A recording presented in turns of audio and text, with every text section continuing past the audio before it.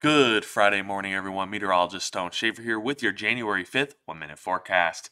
Highs today, mid to upper 20s through the central, maybe some lower 30s to the far south, southeast, then those mid to upper 30s down to the southwest. Do get some 20s to the northwest. There is going to be a winter weather advisory to the southeast corner of the state. You're looking from Kidder, Logan, McIntosh County out to the east to really Fargo and Cass and Richland County. And those. That's coming for maybe a freezing drizzle chance.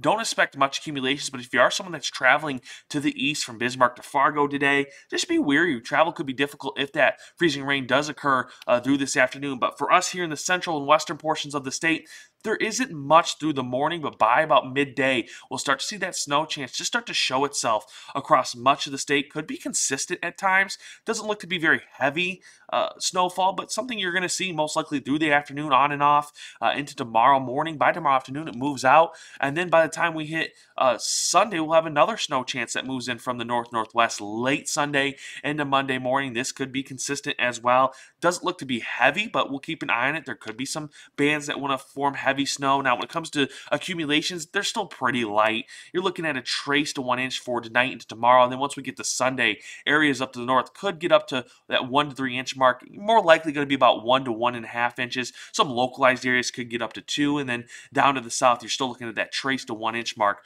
when it comes to that snow. And then as we get into next week, temperatures do start to drop. We start in the 20s, right around average for Monday, Tuesday, and Wednesday, similar to what we have today. But then we hit Thursday, that cold air gets pulled in. We're looking at single digits, you're looking at 0, and you're looking at some below 0 highs as we get to the end of next week and next weekend.